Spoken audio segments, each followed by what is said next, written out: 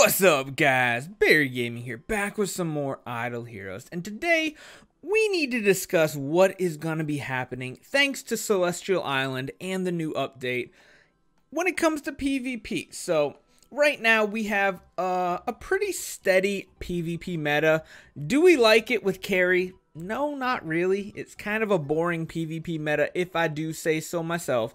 I'm sure a lot of you agree. Some of you might disagree, but I feel like the consensus is PvP was actually in a really awesome state before carry came out in Heroic Scrolls, and then it got even worse in March when she hit the relic shop with people making 2, 3, and even 4 carries. So we kind of have to take a minute here and talk about what's going to be happening.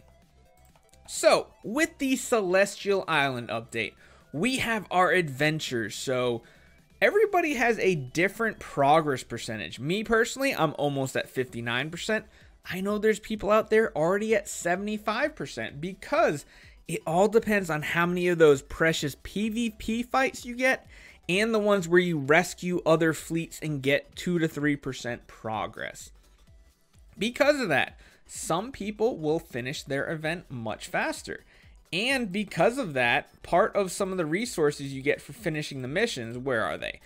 There's bonus prizes. These adventurer medals are very important because these adventurer medals are what upgrades your I guess you could call them your towers, right? Your towers, is that where they're called? Statues. Sorry, your statues when it comes to your Celestial Island. So, of course, each actual event here gives those medals, and you have another chance to get more of them based on the events you get during it. But me, I'm far behind. I started late because I wanted to make sure when the event went live, the first thing I did on Celestial Island was my live reaction.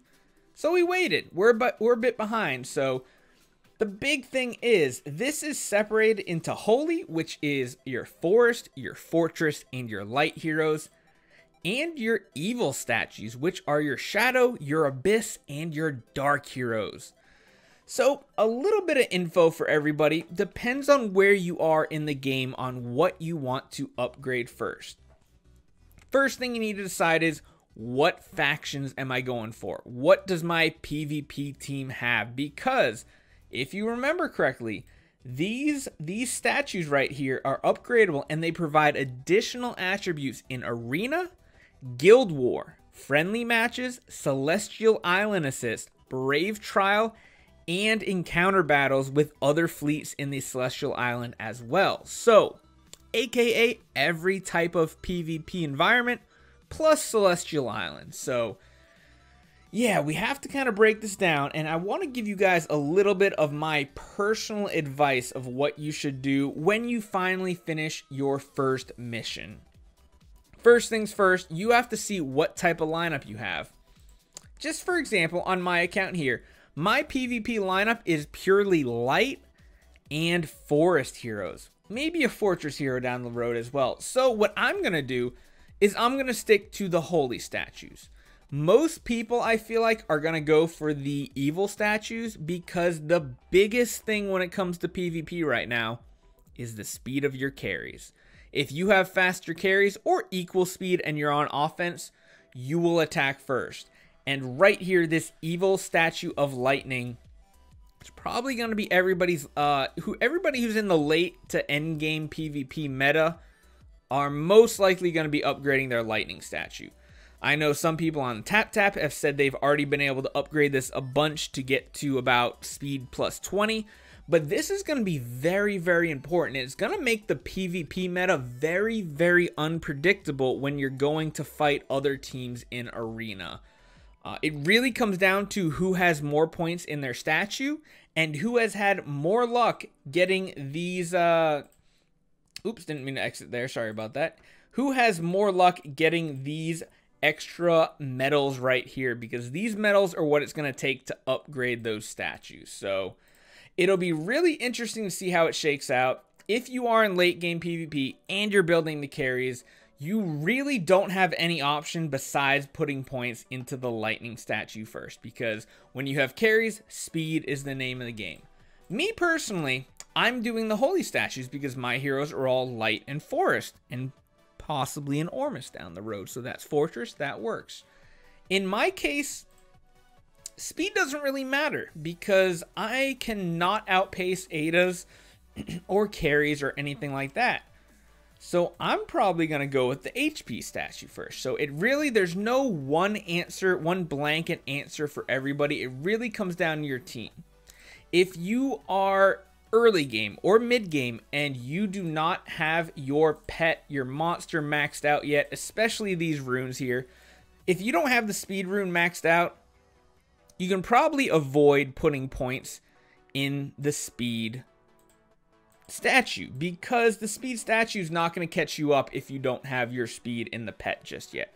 So if you are early game, mid game, you don't have the speed rune maxed out yet, I would consider putting points in either the attack statue, the war statue, or the guardian statue. And again, you have to decide. If you are a early game account and you have a Horus, you might want to put something in the evil statue, either the guardian or the war, because let's be honest, especially with someone like Horus as your main hero, the speed's not going to do much. That's not what's going to make Horus win fights for you. So you kind of have to break it down, figure out who your team is, and then from there, pick what your best option is. So if you're building a penny and just a penny alone, you probably want to pick something like the war statue in the holy side. Get that plus attack damage so she can one-shot people. If you're building a Garuda, probably the same thing because you don't want Garuda going too fast, but you want her hitting really, really hard. So if you guys have any questions, make sure you jump over to our Discord. Throw some questions in chat. We have such a helpful community right now. Our Discord is amazing. Thank you to all the moderators and everybody that are doing such an amazing job. But when it comes to end game PvP, pretty much everybody is going to be going straight into this evil statue of lightning because whoever has more speed here means their carries are going to go first. So this PvP meta, probably for a couple months here until everybody can max out their statues, is going to be very, very, I wouldn't say volatile, but very random. When you go up against a team, right now you can pretty much guess if your carries are on par or equal in speed or slower or faster. You have a pretty good idea. But once these statues come into play, a difference of +2 speed means you could lose a fight. Do I like this? Not necessarily, because you guys have to watch out. There are people getting very, very close to finishing their first adventure. And when they finish their first adventure, they get all those resources. In the meantime, you're still going to be on your adventure with no statues. So they're going to have a little bit of an advantage. Not a huge one, but they will have a speed advantage when it comes to their carries. So anybody who is late game or end game, especially with 2+ carries, you need to max this evil statue out as soon as possible. If you don't, you will fall behind in the PvP meta. You'll be going second, and you will end up losing a lot of times to those carries. So definitely going to be really interesting to see how this PvP meta shakes up. If you are early game, though, and you have a hero like Horus, or, I mean, even Ithaquah now, you might want to consider the evil statue of war or guardian. But the big ones that I feel like most people are building, their first heroes, either Garuda or Penny.